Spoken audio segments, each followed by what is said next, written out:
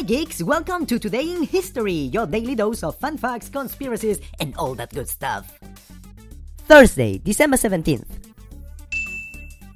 On December 17, 1903, two brothers from Dayton, Ohio, with no formal engineering training, not even a high school diploma, defied gravity in their curious flying machine over the dunes of North Carolina, making what many consider the first power, sustain, and control manned airplane flight. They were, of course, Orville and Wilbur, the Wright Brothers, and their feats sparked the era of modern flight and soared them into history. It seems it all started with the Wright Brothers becoming obsessed with human flight after receiving a flying toy from their father.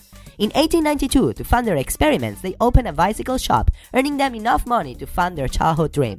They started building several gliders, they improved wing design using a self-built wind tunnel, and after a lot of fine-tuning, they finally felt ready to add a custom-made 12-horse gasoline-powered motor. With the toin coss, it was decided that it would be Orville the first to try, but the engine stalled and the plane was damaged, so the second attempt on December 17th belonged to Wilbur, who became the first person to fly on an airplane with a short but exhilarating 12-second flight. The brothers did 3 more tests that day, with both flying the airplane, and during the next few years, they further developed their airplanes and founded the Wright Company to build and market them. Fun fact, did you know that when Neil Armstrong became the first man to step foot on the moon in 1969, inside his spacesuit pocket was a piece of muslin fabric from the left wing of the original 1903 Wright airplane, along with a piece of wood from the airplane's left propeller?